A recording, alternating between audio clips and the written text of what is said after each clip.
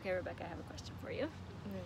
So how can we be co-authors if I live in Austin and you live all the way across the ocean in Rwanda? How did we do this book together?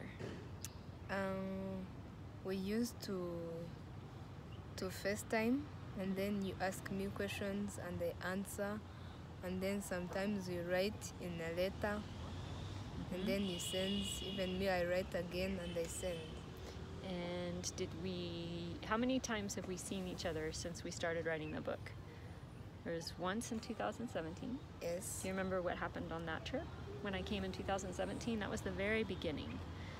You came and asked me that, should we write a story about your life? And I said, yes. And I said that, oh, thank you, because my life is not going to be forgotten. That's right. Okay, and the second time? The second time was the very next summer in 2018. So in 2018, the book had sold.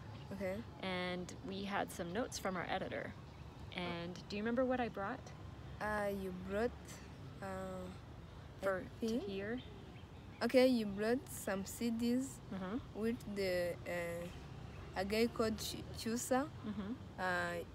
Translated it in Kinyarwanda, and even my parents were able to hear it. Yep. And we made a few changes and we talked about it. And now is trip number 3, and the book comes out in October, and it's June, and we are so excited. So excited. So now we're making videos and we're getting all ready to send it out into the world. Yeah. Right?